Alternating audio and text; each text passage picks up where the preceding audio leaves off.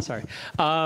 It's 9:30, March 7th, 2023. I'm going to call this meeting to order. This is a City of Prescott Council Subcommittee on Water Issues meeting. Roll call, please. Member Montoya? Here. Member Sischka? Here. And let the record reflect that Chairperson Rusing is excused from this meeting. Thank you, Clerk. And public comment will be accepted following each agenda item and are limited to 3 minutes. Please complete a comment card and return it to the City Clerk. Speakers will be called in the order they are received. Item number 4, discussion action items. Item A. Okay, approval of the February 7th, 2023 meeting minutes. Chair, I move to approve the meeting minutes. I'll second that. All in favor, say aye. Aye. Motion passes. This is 2-0. Item B. Item 4B, Water Service Application 22-048, a water service application submitted by Kelly Wise Engineering on behalf of Distinctive Homes and Architecture. Location, APNs 111-11-139 through 111-11-143, comprising 1.9 acres in T14N R02W, Section 32, Northeast 1/4. That's a mouthful. Good morning, council members. I'm Brian Reese. I'm with the Water Resources Environmental Division of Public Works for the city. And today we have for you 32 unit apartment complex for your consideration. I'll go ahead and bring up the map here real quick.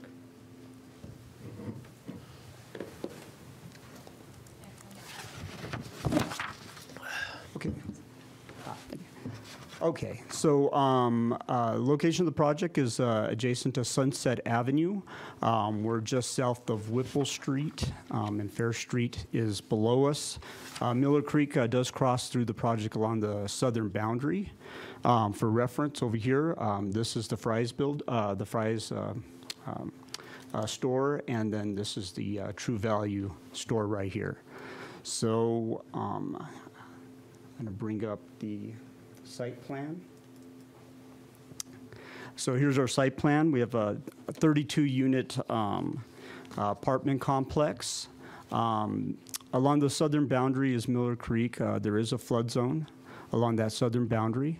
And those are shown on the site plan, designated by these two lines right here, the floodway line and then the flood zone line. So they've known about this floodway. Obviously, they've moved to move all of the residences out of the floodway and only have the parking area in the structure. So they'll have to do their engineering around that to make sure they don't change the water surfaces in there. But having the residents out is what we really want. So this site is made up of 5 individual parcels being combined into this one apartment complex. Kelly Wise has performed a water demand analysis. So they utilized the worm multiplier value of 0.12 acre feet per apartment unit to come up with a total demand of 3.84 acre feet for the complex. The site plan includes 0.43 acres of landscaping.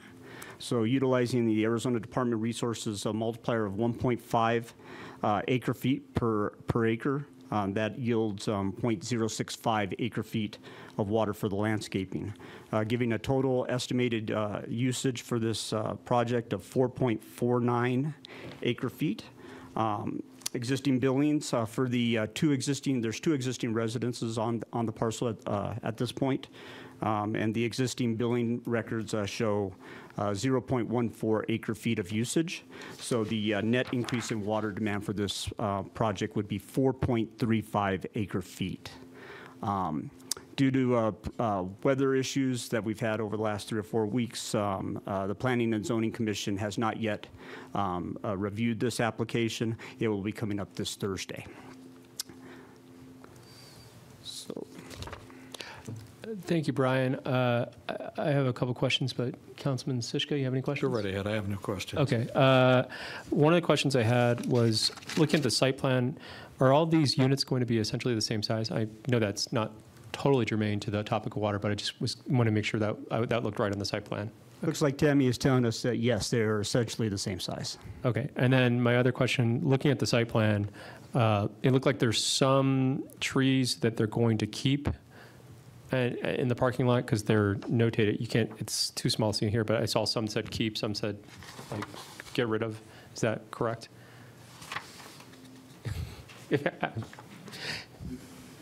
George was nodding his head.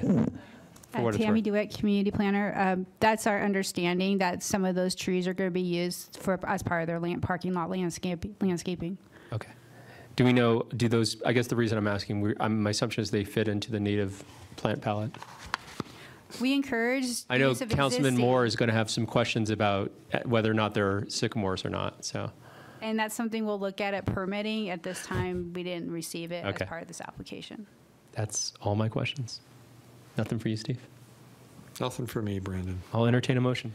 Okay, I move to recommend forwarding WSA 22-048 to council for approval. Second. All in favor, say aye. Aye. Aye. All right. Next item. Item 4C, WSA 23-006, a water service application submitted by Stroh Architecture Incorporated, location APNs 109-01-068, 070, 072, and 075B, Old City Hall, located in T13N R02W, Section 4, Northeast 1/4. Okay, so I think everybody probably knows the location of this one. Map up here shows it's the old City Hall building. And Right now, right? We have to push the plunger on this one first. yes. So I'm going to bring up the site plan real quick.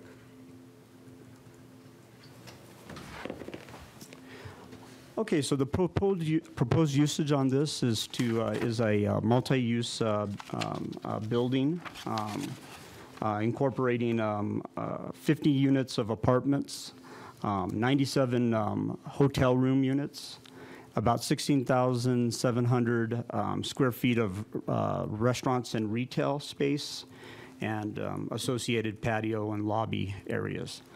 So the city of Prescott prepared a demand analysis for this site. I'm going to go ahead and bring up this table as we're talking here.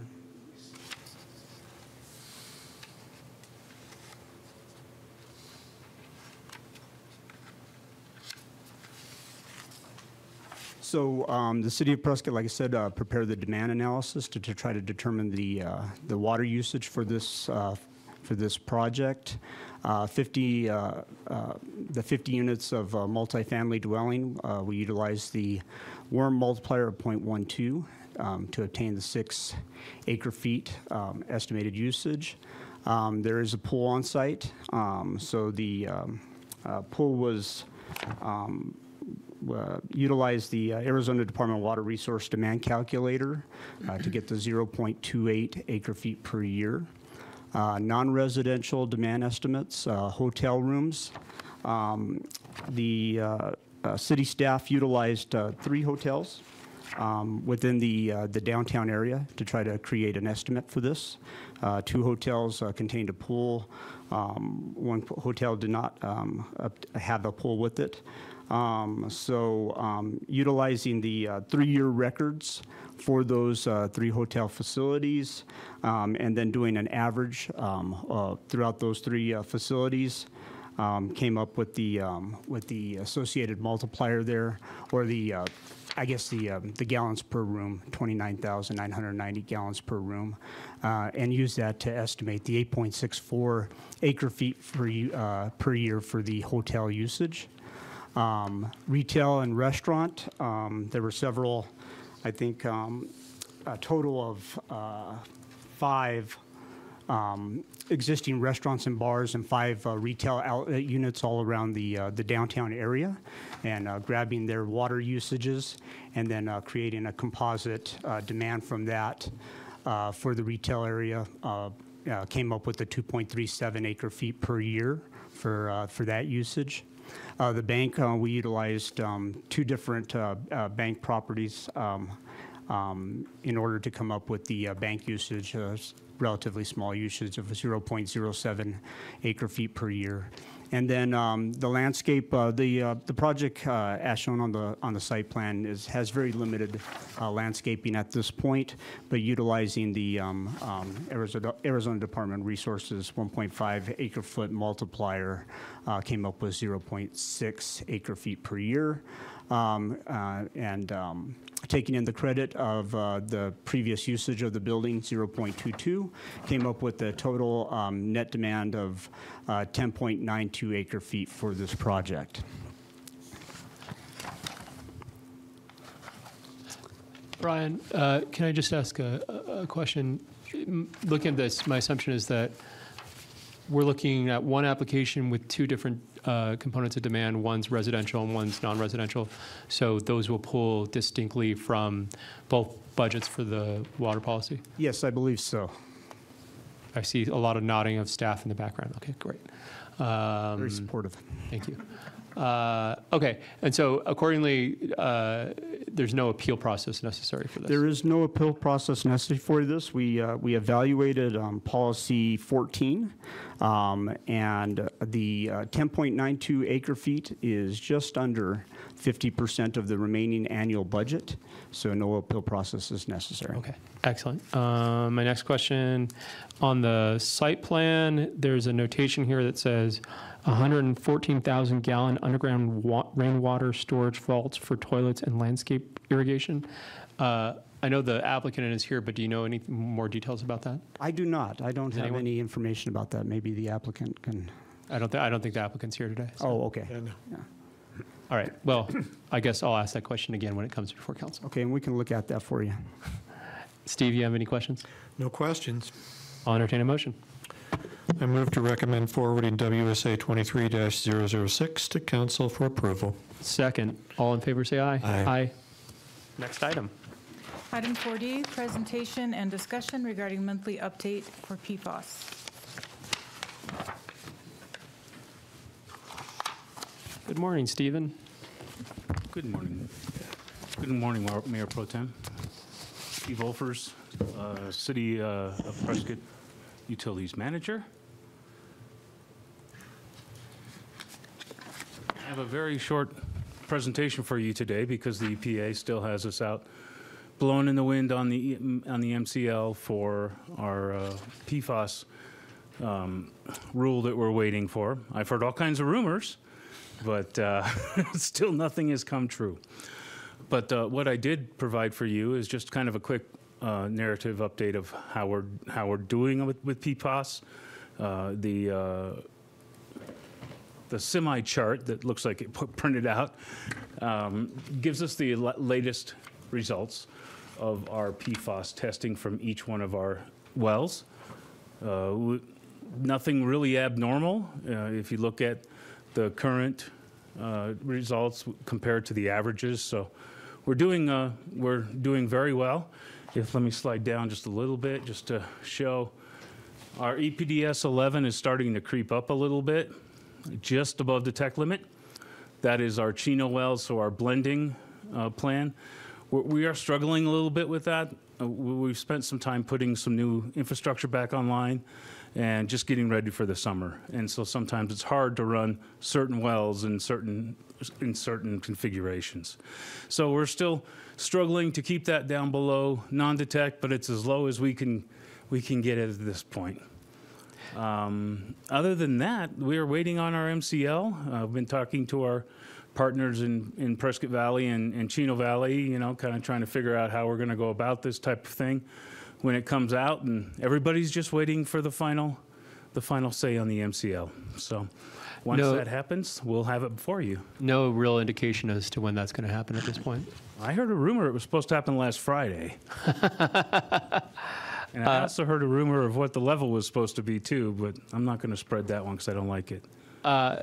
Stephen, my question for you is, what are the concerns that we have that if we don't have an MCL by the time our water consumption creeps up, how are we going to manage having to put, what I would imagine would be to put some of these, the Chino 3 well that are, is it Chino 3 that we have out of service? Chino 3 is out of service. It might be back sometime during the summer. Okay. So that'll give us a little bit of flexibility in that well field.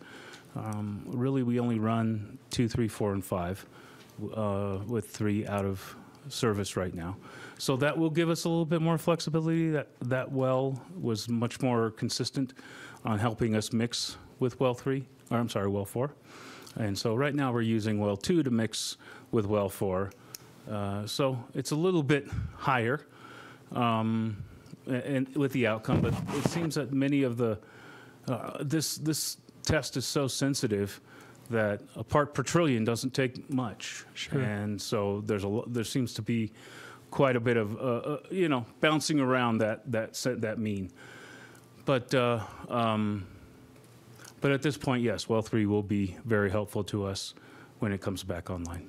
Is there any additional preparation or consideration that you guys are doing to kind of prepare for the summer that we should know about? Really, it's just trying to figure out which wells are going to work well, or work the best, to give us, to give us the best benefit, which would be to try to be lower than what we are currently. So we're just, the biggest challenge is that we do what we think we should do mathematically, and then we put it in the nature, and then we see what comes out, and then we have to try again once we get the results. And so having a 2-month delay makes it a little bit challenging to be flexible on our blending plan, but we're starting to get a hang of it. I think we're really starting to get a feel for how the wells react.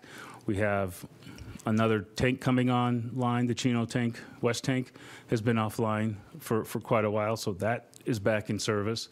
That'll give us a little bit more volume to mix in. The problem is that the ingredients we're putting in have the contaminants in there, and we're just trying to do the best we can to dilute them out. Fair enough. Councilman Sishka? Nope. Nothing? Good. Perfect. Well, if there are no other questions, I appreciate it. Thank you. Thank you for the report, Good Steve. job, Steve. Thanks. Thank you. Next item. Item 4E, discussion regarding proposed water legislation impacting the city of Prescott and surrounding areas. Hello again, Council. Brian Reese here again. So I'm going to put this down just a little bit. Okay. So let me grab this up. So I just have a very short presentation today for you on water bills that are going through this state legislation, just to bring you up to speed on a few of them. So the Northern Arizona Municipal Water Users Association, NAMWA, has been tracking the state regulation for water over the course of the last month, maybe month and a half. Had several meetings to this point with all the members to discuss their positions on these legislation. So to this point, we've seen about approximately 80 water bills that the association has been looking through. To this point, they've supported 18 of those bills and opposed 4 of the bills. So I won't talk about all of those. Just picked a few of them that seem to be moving either through the legislature or maybe have more impact on our local area. So.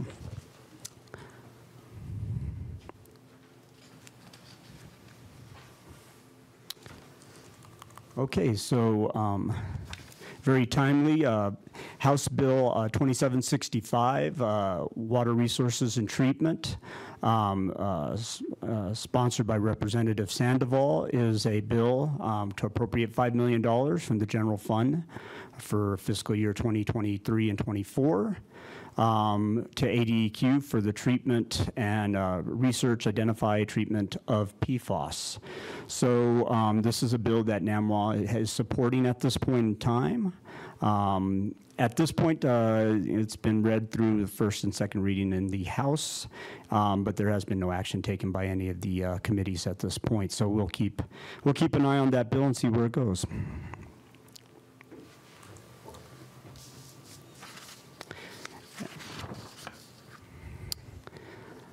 Second bill here,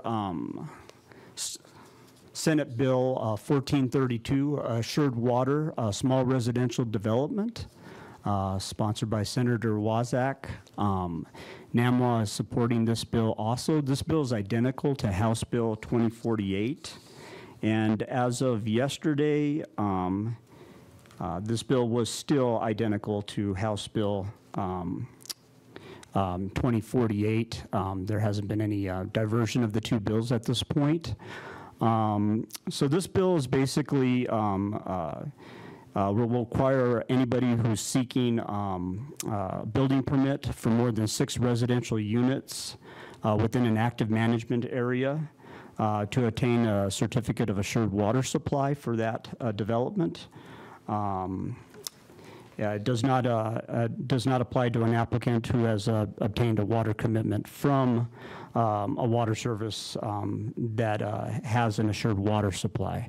So as the bill in the name, it says assured water is looking at making sure that all developments in an AMA have assured water supply and are playing by the same rules. As of, like I said, as of yesterday, the bill is still identical to 2048.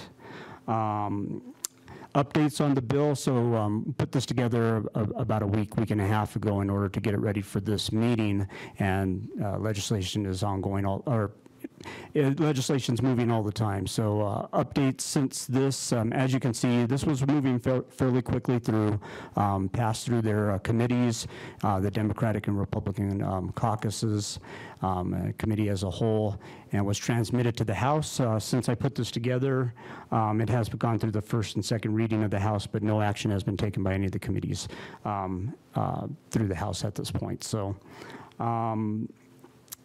So we'll go ahead and keep on looking how this bill is moving through.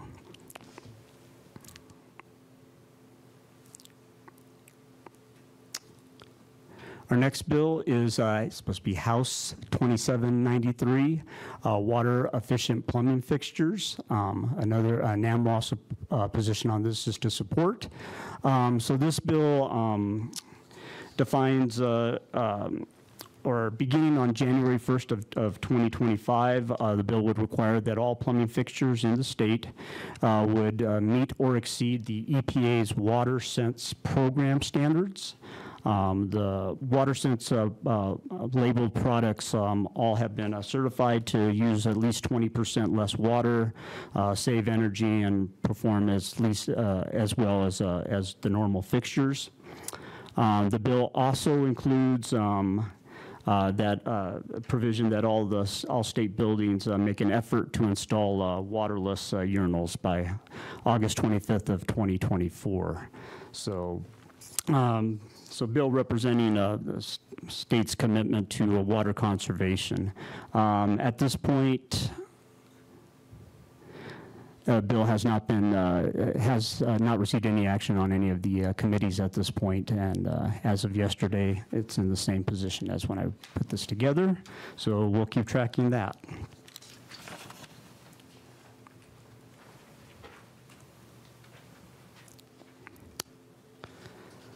Senate Bill 1160, water effluent credit. This is a rather lengthy bill, but NAMWA at this point has remained neutral on this bill. The organization is tracking it as it's moving through.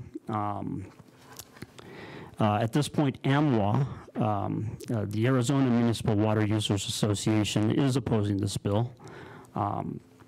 It seems like this bill is stemming from a specific problem down in the valley with some of the big beverage manufacturers.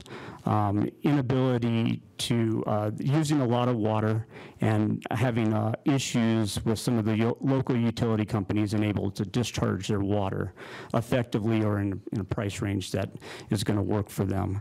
So this bill would allow industrial users to go ahead and treat and store their own water underground in tanks on their facility, and be able to obtain long-term storage credits for that water for their usage. It fixes an issue with some of these big water users, industrial water users in that realm.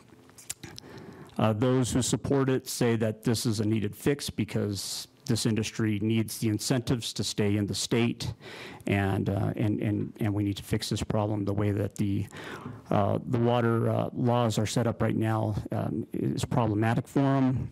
Opposition states that you're allowing an industrial user to treat water and obtain these long-term storage credits, but they do not have they're not a assured water supplier, so they don't have to conform to any of those regulations. And basically they are being allowed to pump the aquifer, but not having to contribute back to it. So, like I said, right now NAMWA is monitoring the bill closely and is neutral at this point, but is keeping to track and see where this goes. At this point,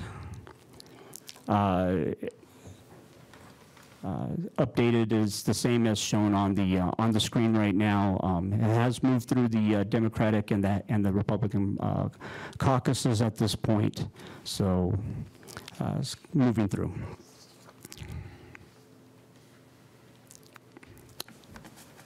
Our next bill, House Bill 2731, local groundwater stewardship areas. NAMWA has a neutral position on this bill right now. Representative Bayasucci is a sponsor on the bill. The bill is identical to Senate Bill 1306. My notes over here a little bit. So basically, what this bill would do is it would take $50 million of state lottery funds every year and transfer it to ADWR's Groundwater Stewardship Fund for the purposes of creating these local groundwater stewardship areas. It's a long bill. It has a lot of rules and a lot of regulations within the 41 pages of the bill. But in essence, the bill would allow county supervisors to create a council for these local groundwater stewardship areas of people from that community. In order to, and their responsibility would be to create a management plan for the groundwater areas and provide best management practices for conservation of groundwater. So there's a lot of, this bill is fairly controversial throughout the, in that members of NAMWA, there's those who support it and there's those who are opposed to it. On the side that support the bill, they're saying that worked long and hard. This bill has come up previously, and I've worked long and hard to try to create a bill that will support these rural communities and their water needs, and try to get them some ability to handle the, to manage their water. Those in opposition say that as the bill is structured at this point, giving that type of power to a local council that may not have the expertise or the experience to run a sophisticated water program is not the best way to proceed, and it needs work. So at this point, a lot of opposition and a lot of support. We'll have to see where that one's going to go.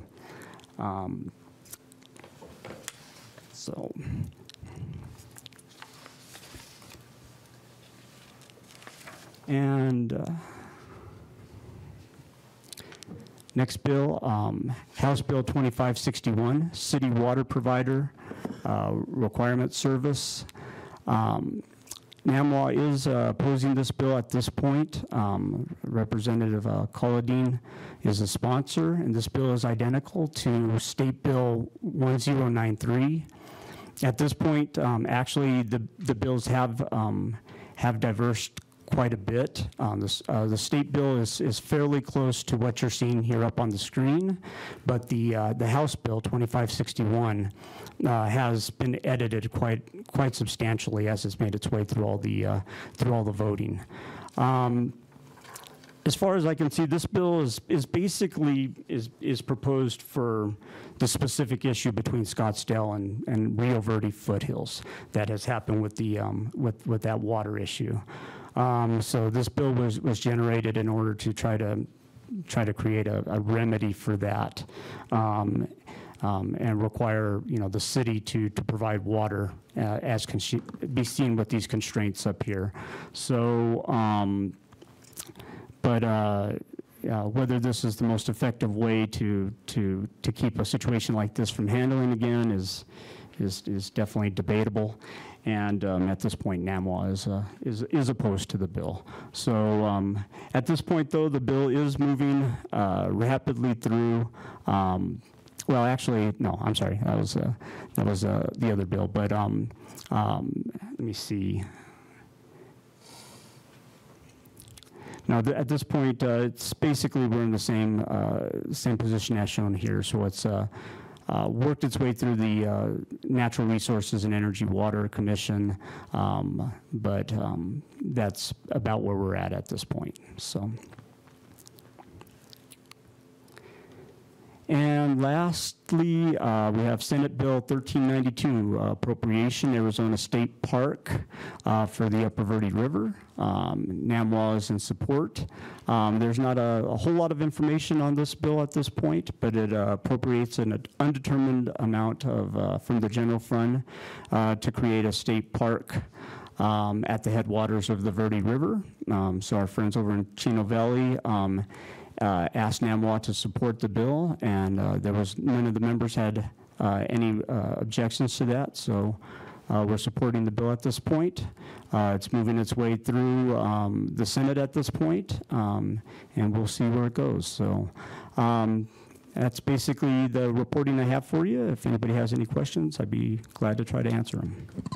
Any questions, Councilman Sushko? Just thought of something. What are the ramifications of a state park being formed at the headwaters of the Verde? I'm not sure I understand exactly what the ramifications would be for it. I don't think there would be any, well, honestly, I'm not quite sure what the ramifications would be, if there would be any issues to the Big Chino Water Ranch. Leslie, do you have any opinion on that? Sure. Good morning, Subcommittee. Good morning. So this has been predominantly led by the town of Chino Valley, and I don't think there's ramifications necessarily. There might be implications that might need to be addressed. So if it's looking to be more active, say in a park nature, a non-native park nature, then you might be looking at I'm trying to think like golf courses. I'm stumbling right now because I'm thinking fertilizers. You don't need that to happen there. So if they keep it natural, it might work. They are also talking about making it a location for a regional wastewater recharge facility. So then you do maybe have some implications between native waters and wastewaters.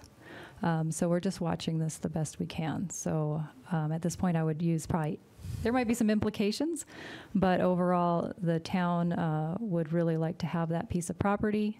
The Nature Conservancy is involved, and there's another third party that's also involved. So we'll just keep watching it. There could be benefits. So when I think of the headwaters of the Verde, I think of Sullivan Dam. Right. I think of normally, and not today, but normally the trickle that is right there. How far do the headwaters extend?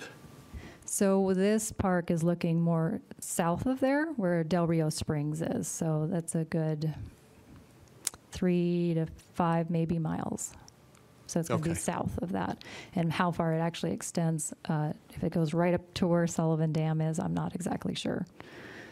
But they're looking, you remember the old Del Rio Ranch and Sure. the ponds that used to be out there, looking at that piece of property right there. And the city also has a piece of land nearby, as well as Prescott Valley.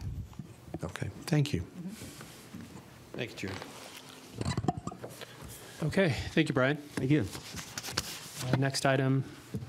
Item 4F, discussion regarding an update from staff on the residential, non-residential water budget and projects under contract for the period from February 1, 2023 through March 1, 2023.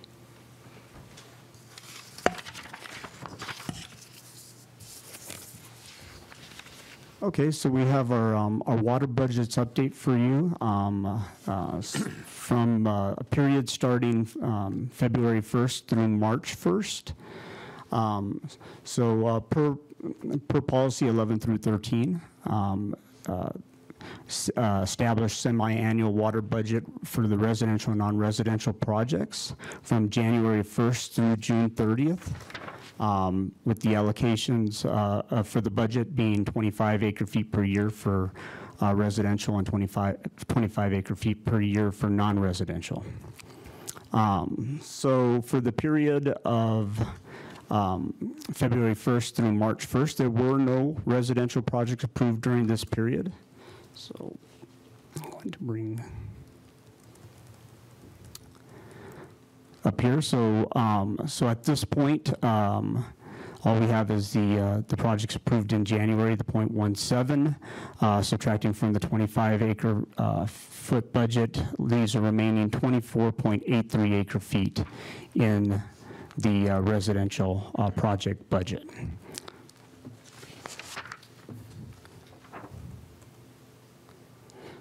So for this same period, for non-residential projects, there were 3 non-residential projects approved administratively, as they were below 1 acre foot.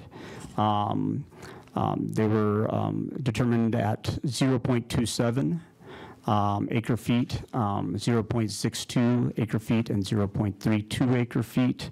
And combined with the projects approved in January, we have a total of 1.27 acre feet out of the 25 acre foot budget, leaving a remainder of 23.73 acre feet in the non-residential budget at this point.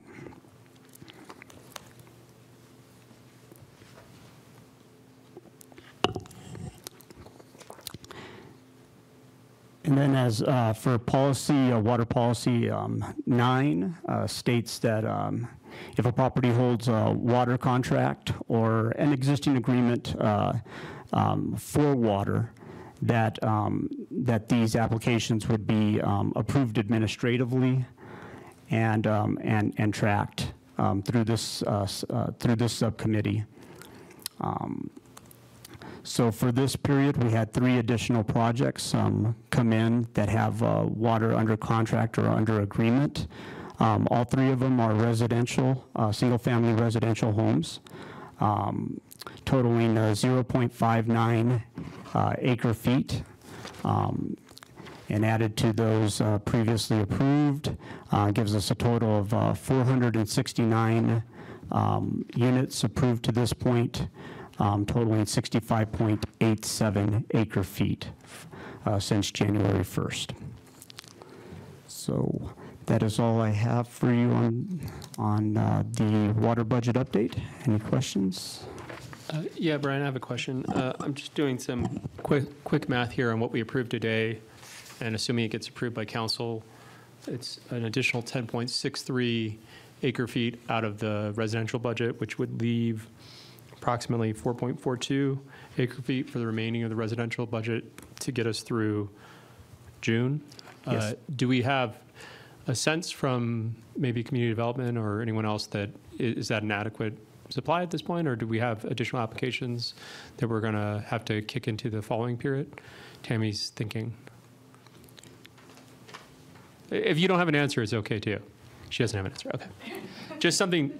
I'm always curious about what the implications are, because I know that when we have budgets like this and constraints, we can create a queue. So I just want to know if we have a sense that there is a queue that's creating, it seems like we don't have that sense right now. And then looking at the commercial, looks like we have 15.09 left.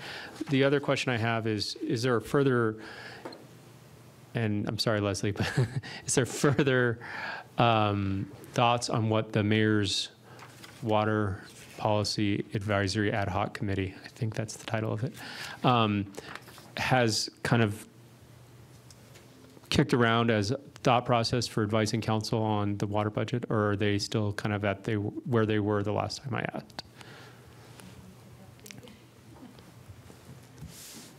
Yes, to your question, Mayor Pro Tem. So at the end of the week, the group will have their recommendations as succinctly as possible. Sure. And they will be reviewing those prior to our next meeting on March, I think it's the 21st is when we meet again. So they're on their way related to policies 1 through 22, as well as items in text that seem to be challenging, as well as kind of a catch-all other items. Sure. So they brought up some other items they felt very strongly about last time, and so which have come up before, but we're going to go ahead and catalog those into one document. Okay. And so So I we think should we'll- see that for council? So they will, your next update from that group will be April. Okay. So we're trying to timetable that so that if there are choices that the council would like to make to modify portions of the policy, you'll have time to do that before the next time frame kicks in, the July through December 2023 budgeting time period. Got it. So it's in the works. Thank you. I appreciate that, Leslie. Councilman Sushka? Yeah, I just have a thought. You know, one of the things about the water budget is that it may not be realistic at certain times. And I think that this is one of those times. There's a housing shortage. And if we say, okay, we're at the beginning of March and there's 4 point something left in the residential, that means that we have to wait until July 1st to do anything other than 4 point some odd 14. acre. Is it 14? 14, yeah. That's what my math. 14 is what I got, I think. Yeah, 14 on the 14. There's 24.83 remaining, Uh-huh. and then we approved today about 10 something. Or, yeah, almost 11, right? Almost 11. I think it's 6 from residential and 11 from Yeah, that was the Stro project. And Or, then, but yeah, taking out the, but the apartments as well on Sunset. I think. Anyways, my math that I did again, just Okay. Just Then I quick math. misunderstood. 14.42. So, I mean, it's, Yeah. and that's why, to your point, I was kind of like, well, how close are we to pushing against that? And it doesn't sound like Tammy's saying not that close. So Okay. it's That sounds certainly something to keep an eye on, though. I completely agree with you, and I didn't mean to interrupt you. No, that's fine. And it's nice to know that rather than 4, there's 14. but point taken, yeah, as you get to these time periods, or after you have a couple of projects that come in that have taken up a considerable amount of the budget, and we do get with the community development area and try to foresee what's coming in through their permitting system, and we can keep you on track on if we're going to be cutting it close or if how things are going. So, I just don't want somebody to walk in and say, oh my gosh, we're going to have to push this project off 3 months just to get in under the budget. yeah, maybe some understanding from the how that might be handled in the future too might be something that we Yeah. look at with the ad hoc committee.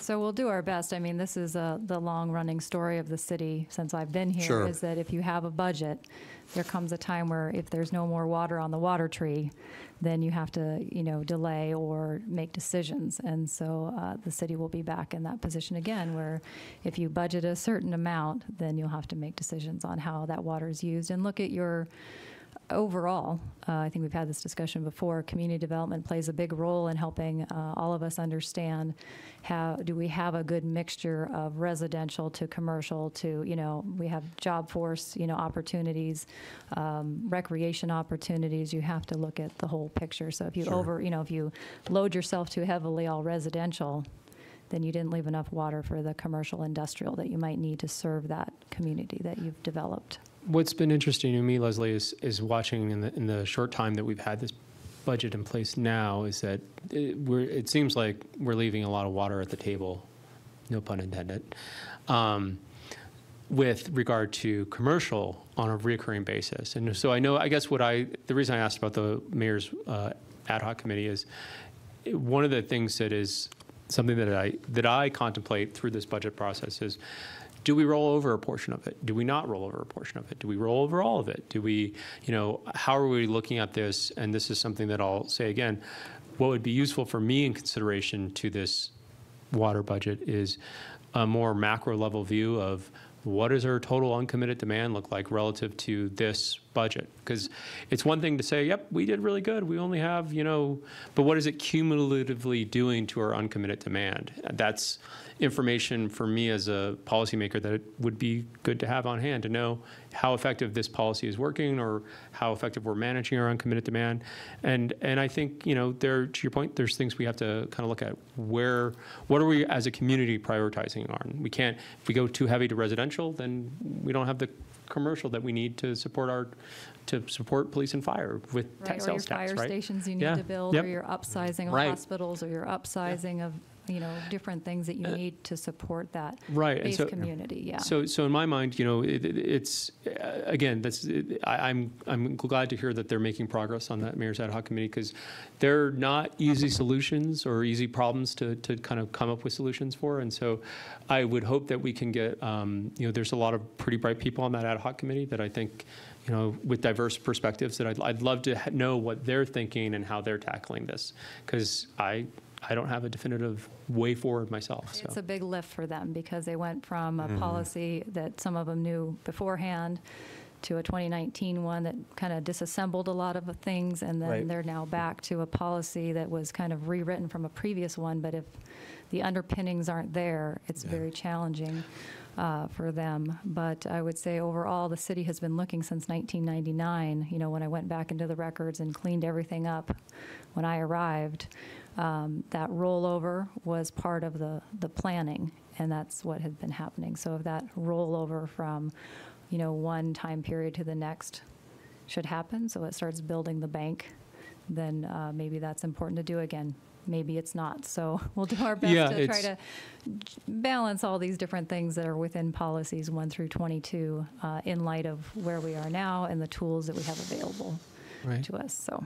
No, I appreciate it. And like I said, to me, it's you have to balance a lot of different objectives as a community. So, it's useful to kind of have as much information on hand to do that. So, thank you. So, Councilman Strick, anything else? I'm good, thanks.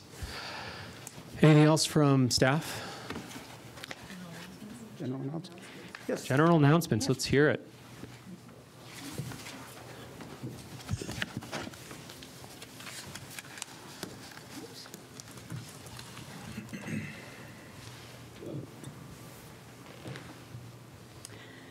So we have a save the date, Friday, May 19th. There's going at the High Country Conference Center in Flagstaff, Arizona. We're going to have a water utility leadership forum, and this is sponsored by NAMWA. And there are going to be, well, as of this morning, actually, 15 people have signed up for the operators track. Now, this is where they could get credit towards licenses. For operating licenses, they can go from one level to the next level to a next higher level by getting certain classes taken. So they can. There are 8 sessions. They're each 45 minutes long, and they cover various topics like the Arizona NIPTES program. preparing alternative sources for meeting national primary drinking water standards. Those are just some of the topics that they'll be covering in the operators track. Now, on the water managers track, we have 49 people signed up. They're going to be doing 2 different tracks, actually at the hotel. The 15 that are in the operators track, they're going to be doing it online. So there is that option to take the classes that way too. So that's what's going on May 19th in Flagstaff. Anybody have any questions about it? No? Good. All right. Sounds good. Save the date. Thank you. Anything else? All right. Hello again, Subcommittee, Leslie Grazer. So this was an item we wanted to have some more materials ready for you, but timing just isn't there for us at this time. So the topic is within your policy, Policy 3. It speaks to estimated water usage shall be based on usage by similar project types as determined by the Water Resource Management Model unless demand analysis is requested by the city. And then it says, the WORM water use estimates shall be updated in January of each calendar year, incorporating the most recent rolling 5-year average. Updated water usage estimates shall be provided by project type and presented to the subcommittee and council annually at its March meeting as a discussion or information item. So we're going to provide you a little bit of information today on this. This is an example, as Mayor Pro Tem had brought up, the mayor's ad hoc is working on this policy. The water resource management model is also still fairly young, and so we're practicing updating it still and moving that more towards our GIS department versus the consultant doing that. So as they're working together, these numbers aren't necessarily available yet, but they haven't changed significantly. So one item within this policy, it states to rolling 5-year average. That's not how the WORM actually works, so we'll be correcting that text within the policy. It's averaging for its entire known data set. And so for single family, it's at 0.17. We don't expect that to deviate wildly because it's a very big set of data for the averaging that's happening on this one. As well as the multifamily, we don't expect big swings from 0.12 to happen either.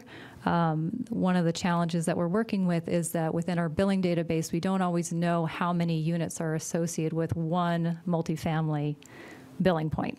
So that's what the consultant and our in-house staff are working on now. They're fine-tuning that a little bit more. So the bottom line is we don't have a number we can give you today as a general announcement or as a focused topic, but we are looking at having that ready by March 21st for that council meeting because our policy states that you will have that at your March meeting. So I don't know if you have any questions, but we'll be able to break it out, multifamily, single family, so your residentials, as well as your non-residential. We have numbers for that. And of course, you might remember, it's been a while since you've probably been told, but we basically compile many different categories within the billing database for non-residential. It could be the turf irrigation that happens, the commercial, the municipality billing points. We have some others, and the list kind of goes on from there, but we put that all in one. So I don't know if you have any questions. I don't have a whole lot of information I can give you today other than I don't expect anything wild to happen between one year and the next because we average across the entire data set. Councilman Shishka? Yeah, I just have one comment. I mean, we've come a long way, Leslie, since the 0.35 per residential unit for acre feet. I think we have, but it's also important. We talk about this quite a bit at our commission as well for the mayor's ad hoc, is that there is confusion, is that the 0.36 actually was what was how the Department of Water Resources, the regulatory agency, developed the number. And that's important to have that.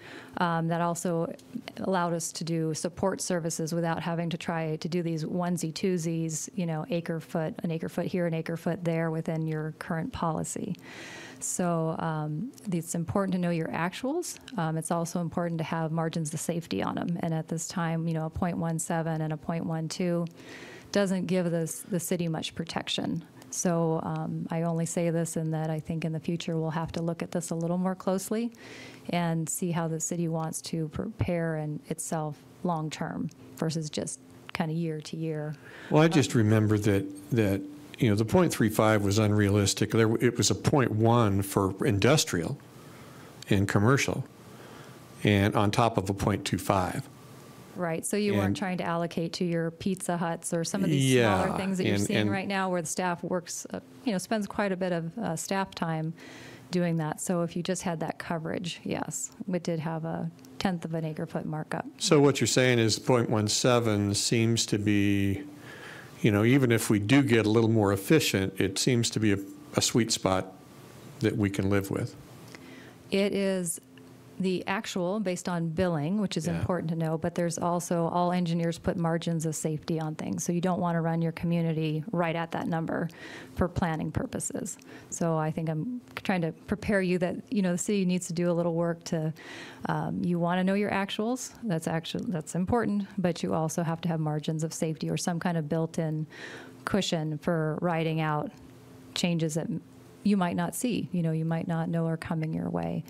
So when did the worm start to look at residential usage? As soon as we started building it, we built it Okay, as but a I know tool. what I mean is like the year 2000 or, When does the data start rolling? yeah, when in? did the 20 data start? 2011. 2011, okay. So that's 12 years, okay. So we'll be back at the council level when we have time for the consultant to continue working. There's no sense in providing numbers that we have to retract, even if it's off by 100th. So, if it's a 0.17 versus a 0.16, we're in the hundredths place at this point, decimal-wise. So, but we want to make sure that we can stand by that number if this is to actually be then cause an adjustment within your policy to move to a different number. Okay. Leslie, I appreciate the update, and I appreciate the notion of having a little bit of buffer in place too. I think it's, to your point, it's good to have actuals, but it's also good to have a little room for error. So I appreciate that. Anything else from staff? All right, I'm going to adjourn this meeting. Thanks, everybody.